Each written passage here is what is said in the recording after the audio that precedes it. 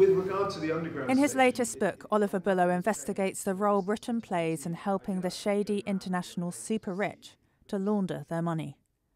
The publishing date is timely for Bullough as the world's attention turns to corrupt money linked to Russia. Yeah, I mean, at the moment we're talking a lot about Russian oligarchs because of the crisis in Ukraine, and Russian oligarchs have done very well in London. They've put a lot of their wealth here, they've bought houses here, they've listed their companies here and so on. But really, Britain isn't butler to the Russians, it's butler to the world. So all oligarchs, essentially, have become welcomed here, whether those are Chinese oligarchs coming here to buy property or moving money around, or Angolans, Malaysians, Nigerians, Egyptians, Kazakhs, Ukrainians.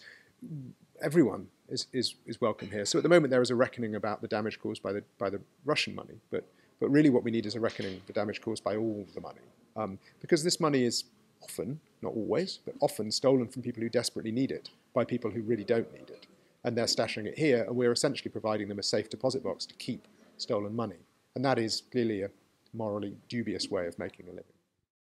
He says that Wall Street is more regulated than the City of London. So is the UK government doing enough? The government at least is doing something. It's not nothing, which is good.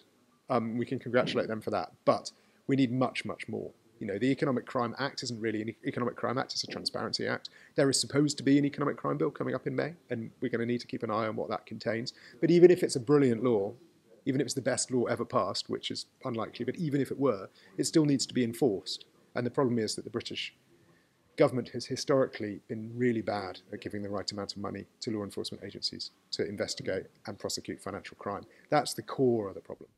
Despite this, at a press conference in central London, he says he remains an optimist. I did I regularly quote this, but I did a talk at a school a few years ago, and one of the children said at the end, if you know all this about money laundering, why don't you just go and do it? And I've thought about it at length, and I suppose it's because I'm an optimist, and I hope that there will become a time when no one launders money. So I suppose I'm an optimist, and I hope there will come a time when Britain stops being a butler, and whether whatever the circumstances are, I hope that's still the case. Jane Werrell, NTD News, London.